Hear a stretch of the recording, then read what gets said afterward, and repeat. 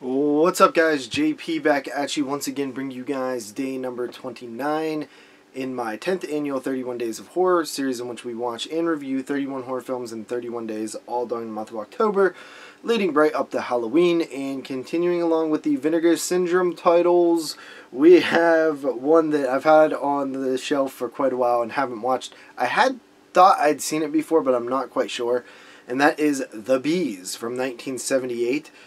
Directed by Alfredo Zacharias, and I believe Joe Hill actually worked on the script with this.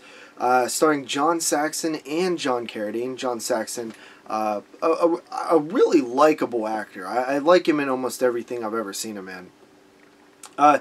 So this movie basically opens up with a narration that says that these honeybees from Africa were taken to South America to sort of manufacture and grow culture honey, and they ended up mixing or breeding with the killer bees of, or they were African killer bees and they mixed with the South American bees, or they mixed with the African bees mixed with South American killer bees. Either way, they ended up extra killer bees because they bred into this sort of super bee, and it's essentially starts in South America and it just keeps going and going and going and going up towards North America, and it's getting worse and worse for everybody. So it's basically a problem. So John Saxon and a couple of like sciencey people try to figure out a way to stop these bees. They end up developing some sort of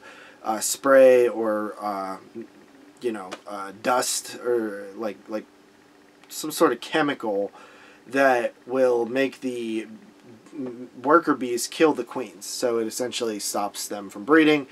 But it doesn't quite work the way they want. And that's basically the movie. There is a lot of bees in this movie, real bees. And from what I read online, the stingers were cut off of a lot of them, which I thought kills the bees. They even mentioned that in the movie, that when they sting you, they die. I don't know if that's actually a true thing. I've been stung by bees multiple times from the same bee. I've been attacked by bees so many times in my life, it's ridiculous. Like one time I think I got stung like 13 times. But yeah, I'm very familiar with bees. I actually just got stung recently.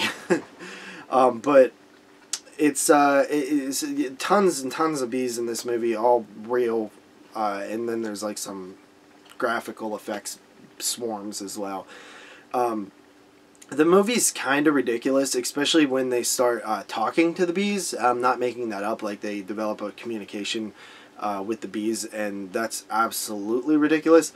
Probably my favorite part in this entire movie is when there's this old man who hires these two little kids for $2 to go capture like 5 bees, and they're like just picking them up and putting them in a bag, and I'm like, what the hell? No kid is picking up a bee where I'm from. I mean, I've picked up one before, but I'm crazy. And like when we were kids, we would pick them up and try to sting each other with them, but sometimes their butts would turn around and sting you.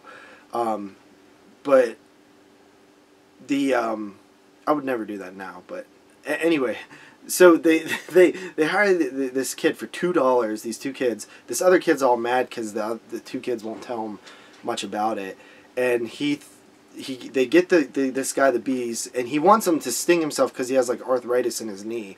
And bee stings apparently help with that. That might, I don't know, some kind of medicinal purpose type thing. But this kid's all mad. This third kid's all mad, and he sees this giant beehive above them. So he has a baseball, and he throws the baseball and knocks all the bees off, and then it kills the old man. And the old man like looks like he can barely walk, and then all of a sudden he's like flipping over the bench and stuff like that. And then even the kid that threw the ball ends up dying.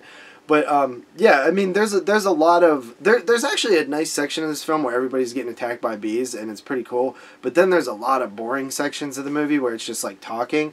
I will say that John Saxon, when he's on screen, he is very charismatic, and you do like him. And then the love interest, Angel Tompkins, she's actually like fun too. It seems like everybody's having fun with this movie. I appreciate the effort by everybody. It's a 1978. Nature Run Amok film. They try to do something different with like the communication of the bees, and it actually has more of a like different type of ending than what you expect for Nature Run Amok films of the 70s. It ends very differently, like the final ending. But it also sort of ends abruptly where you're like, what? That's it? That was the whole movie? It's like, it ends kind of weird. But yeah, overall, I mean, I enjoyed it. It's not a great movie, but I recommend checking it out if you like killer animal flicks like I do. I love killer bee movies and killer cockroaches and different insects. Ticks. My Vinegar Syndrome ticks still isn't here. It has not moved from the shipping. It makes me so mad. Anyway, guys, that's it. We got 2 more days. See you guys tomorrow with another one, and peace out.